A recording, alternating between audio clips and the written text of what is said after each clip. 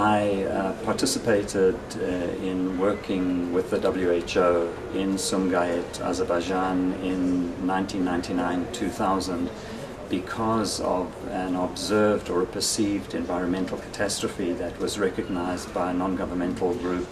in Azerbaijan called the project today is called the Rehabilitation of Sumgayit Project. And they identified many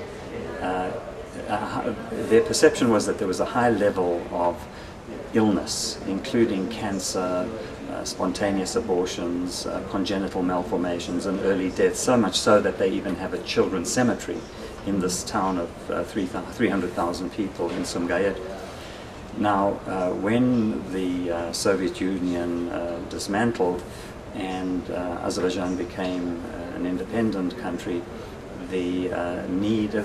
first of all, the history is that the city was set up in the late 1940s to be a major center for the production of about 70 different synthetic chemicals,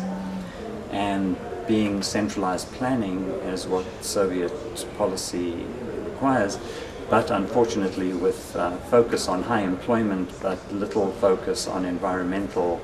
protections. The community that was set up of 300,000 people was